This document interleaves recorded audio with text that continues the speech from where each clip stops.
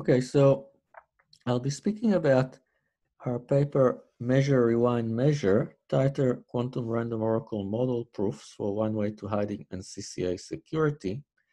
The authors are Veronika Kuchta, Amin Sakzad, Damien Stehlé, Ron Steinfeld, and Shi-Feng Sun. We are all from Faculty of IT, Monash University, Australia, except for Damien Stehlé, who is from ENS Lyon in France.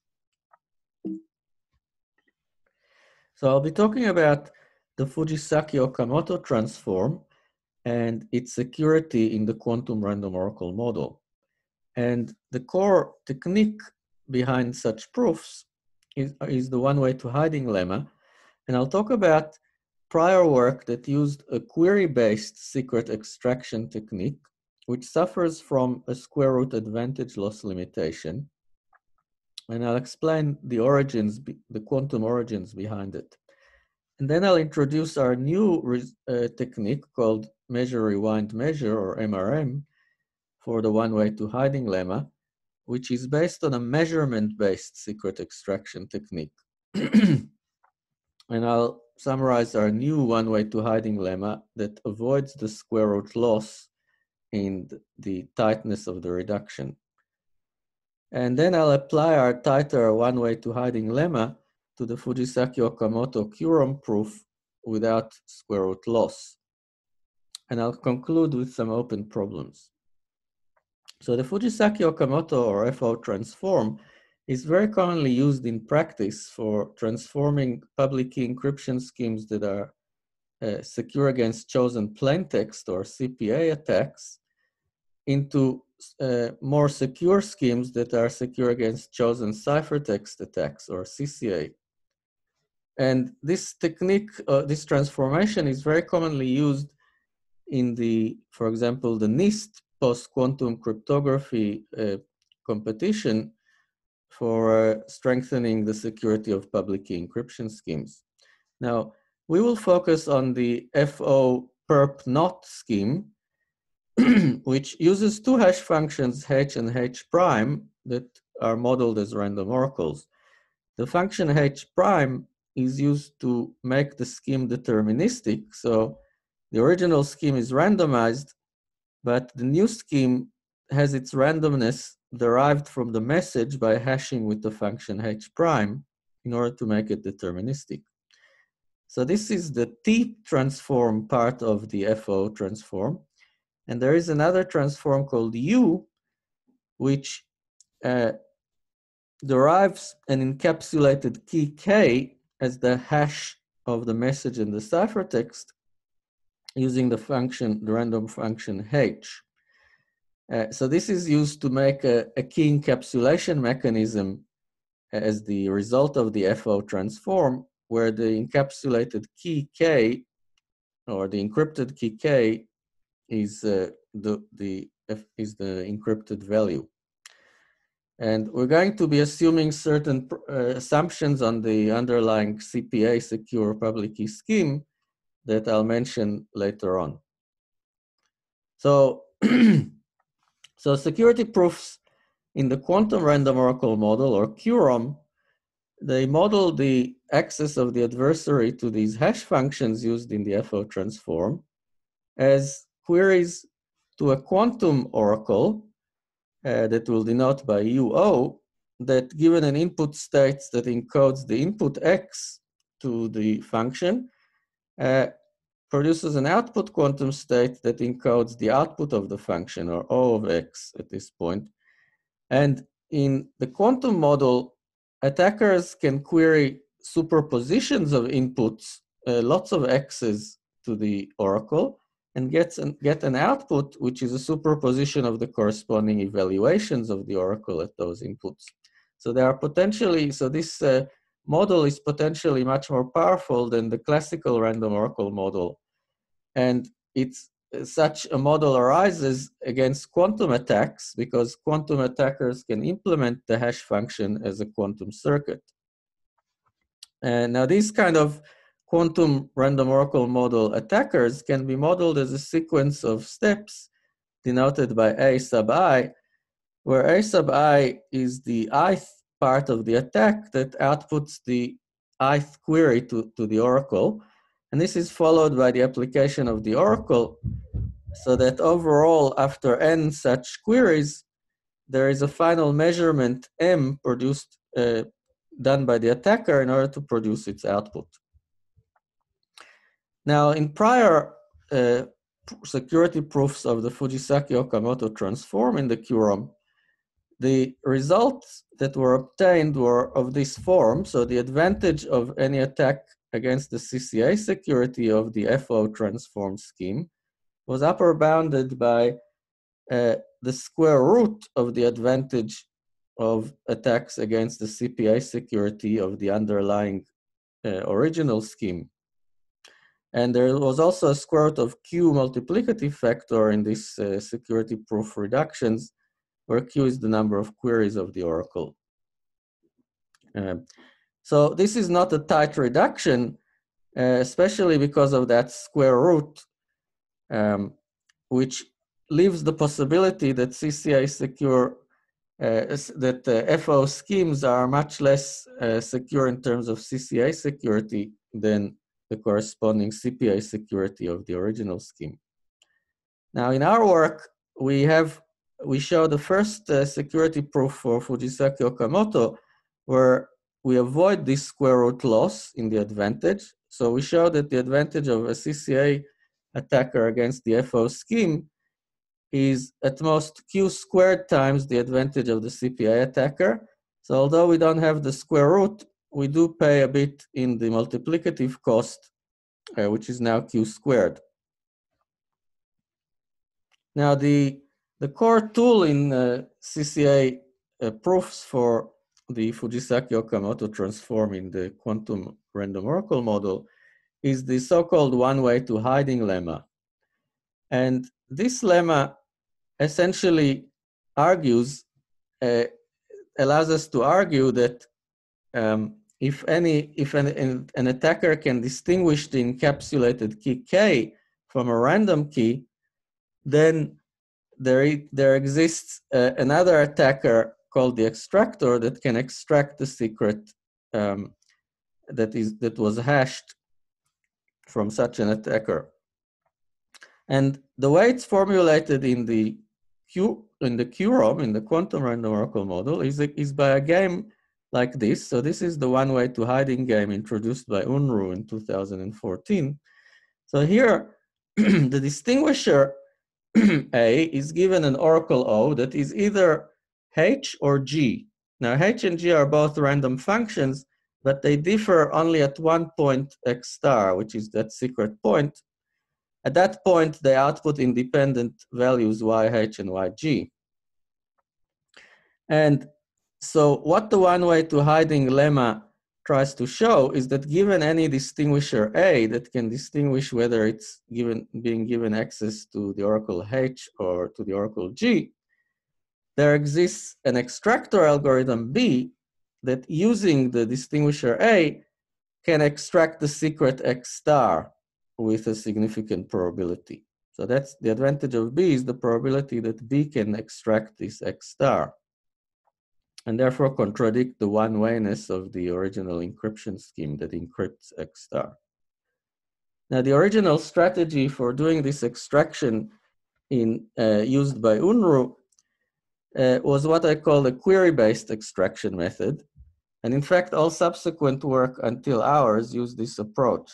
And the approach is, in order to extract the secret X star from a distinguisher that distinguishes the hash of X star from random, the idea is to just measure a random query of the distinguisher A and hope that since one of these queries should contain X star in some sense, that the result of this measurement of the queries will give X star.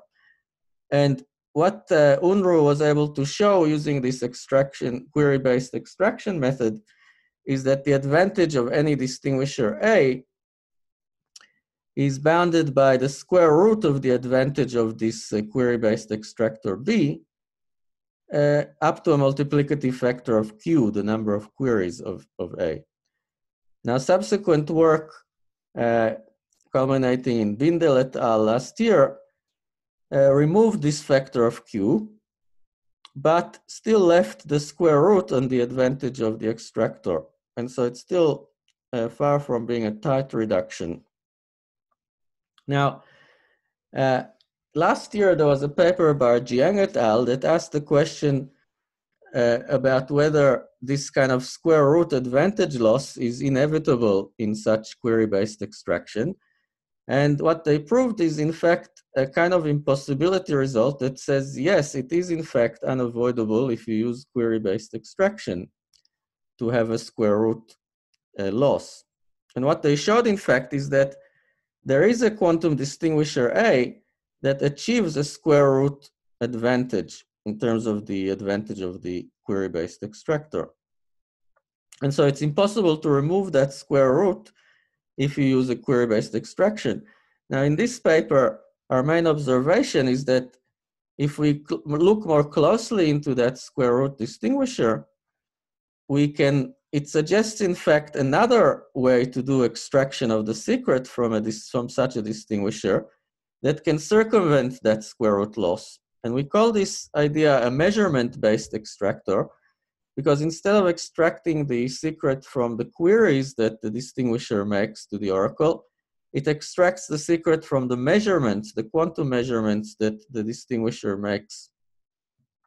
So let's see, in order to see how this works, we'll review Jiang et al.'s distinguisher, this optimal distinguisher that achieves the square root advantage.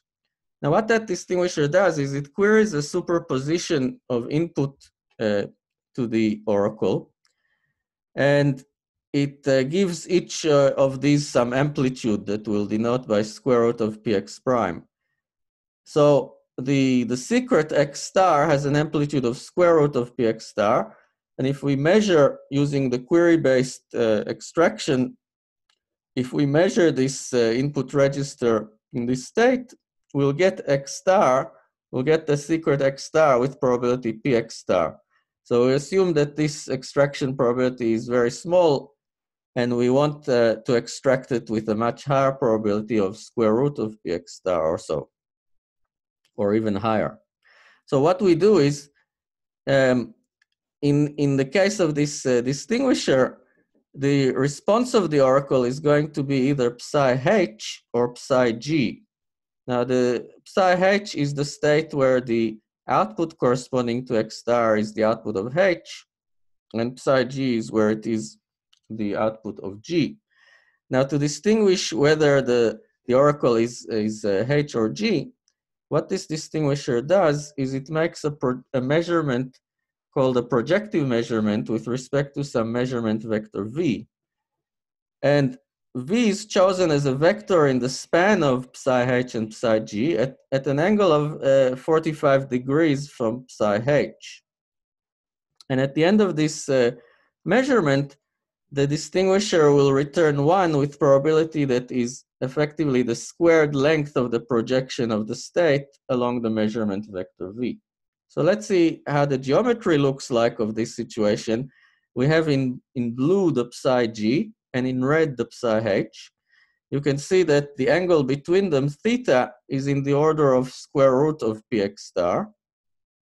Now, if the attacker makes its projective measurement on v, which is shown in purple here, the projections of psi h and psi g are shown via the dotted lines. And if we square those projected lengths, we get a difference between the squares that is indeed a square root of px star up to a constant. And so we can see that the attacker, this distinguisher using this purple vector v, can achieve a square root advantage. Now, our observation is that, in fact, in order to make such a high advantage distinguishing measurement, the attacker effectively has to know the secret x star in order to make such a measurement. And in the following sense, that if we somehow make the system go into the state v, the projection, the measurement vector, then if we measure the input register to the oracle in the state v, in fact, what we get is the secret x star with probability close to a half. So basically, the measurement vector itself reveals the secret X star. Now, how do we get the state of the system to be V? That's our second observation, is that in fact, if we just let the attacker perform its measurement with respect to V, then after this measurement of the attacker, the state of the system collapses to V. That's the collapsing property of quantum measurements. And so by doing this, we can transform the system state to be V, and it happens also with a high probability of about a half. So what we end up with is our measurement-based extraction algorithm shown here, which first runs the attacker to output its Oracle query. Then we process this query with the Oracle G. It transforms the state to psi G. Then we let the attacker perform its projective measurement with respect to V, which collapses the state to V with high probability. And finally, we measure the input register in the state V, and it gives us the secret X star with, again, a high probability. So overall, this extraction, this measurement-based extraction, succeeds with a high probability of 1/4. Now, in fact, the attacker that performs this projective measurement with respect to V, because V is not a so-called computational basis vector, this attacker has to implement that measurement at step 3 as the following 3 sub-steps, 3.1 to 3.3. They involve first a unitary operation, then a computational basis measurement, and finally a rewinding back to the query phase. So these 3 sub-steps, 3.1 to 3.3, are equivalent to the step we said before, we call it 3. And so if we write it in this way, we can see that in fact, our method involves running the attacker and letting it do its measurement, M, then rewinding the attacker back to the query phase, and finally making a final measurement of the input register to extract the secret. And so this measurement, rewind, measurement process is the reason for why we call our technique measure, rewind, measure, or MRM. Now, in fact, in our paper, we show how to generalize this approach, this MRM approach, to work for general and not necessarily optimal distinguishers A.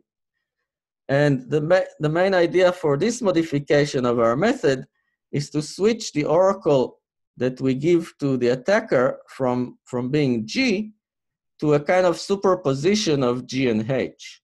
And the superposition oracle, you can see, outputs the sum of G of X and H of X states with an amplitude of a half, and the difference of these two states with also with an amplitude of a half.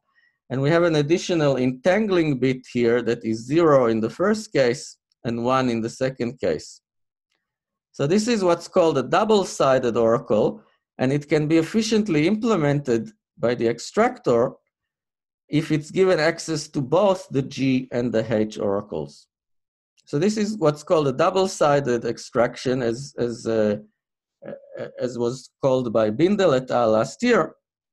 And so our modified generalized MRM technique uses this superposition oracle, and then it measures this entangling bit, and if the bit is 0, so it gets that sum of states, it performs an MRM extraction on that sum. Otherwise, if the bit is 1, it uses the query-based extraction on the difference state. And if we analyze this, in our paper, we analyze this generalized MRM technique, and what we show is that the advantage of any distinguisher A can be upper bounded by an inner product between this difference state and the projection of the sum state along the measurement subspace of the attacker.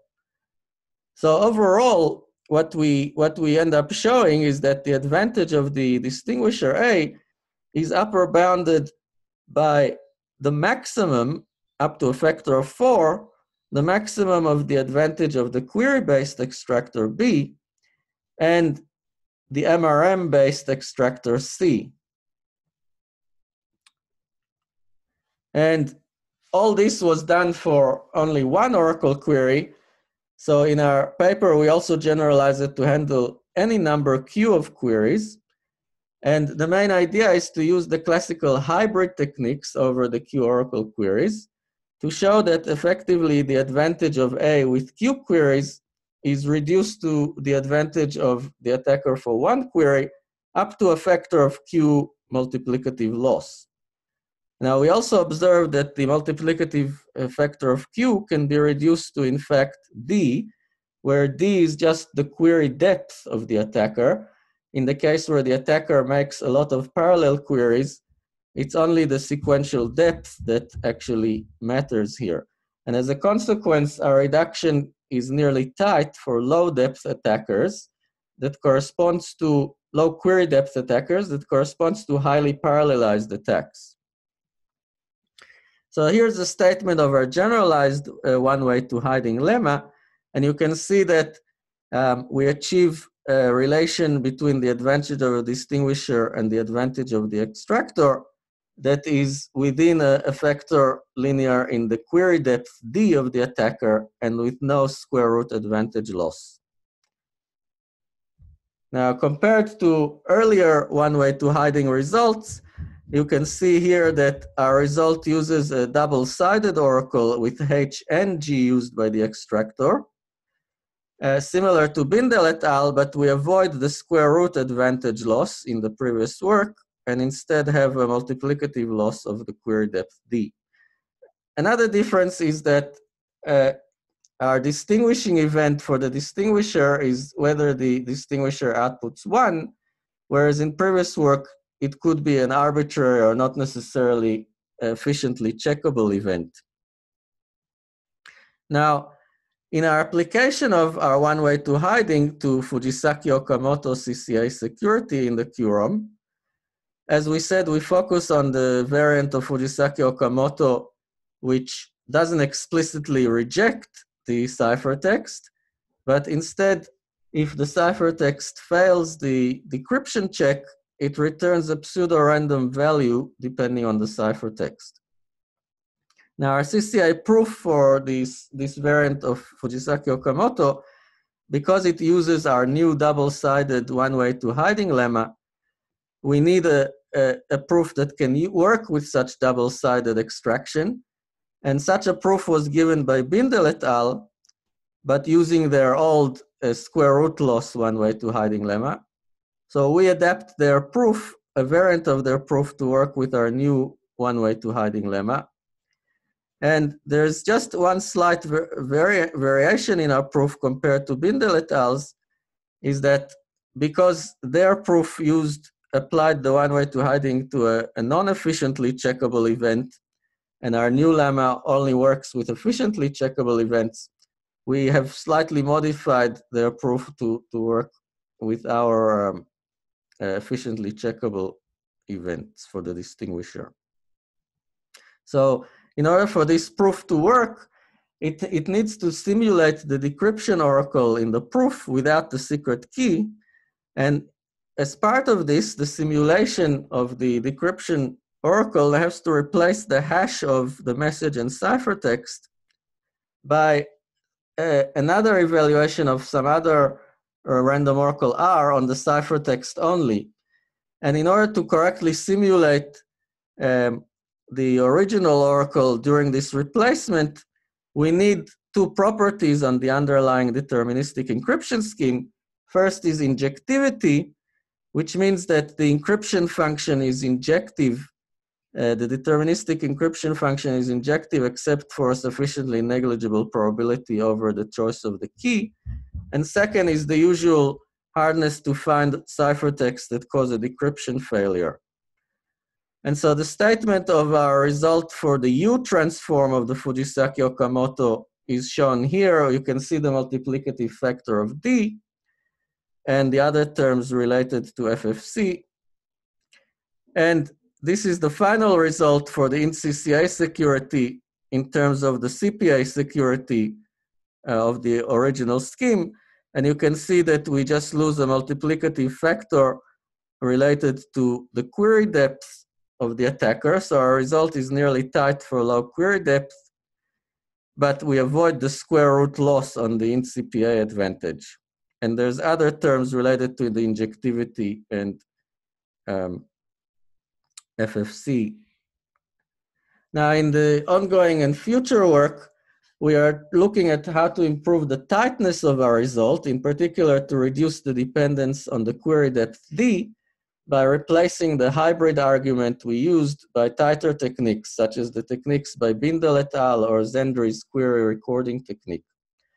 We're also working on removing the double-sided oracle so that our extractor can use a single-sided oracle, and to remove the injectiveness requirement from our CCA proof for Fujisaki Okamoto.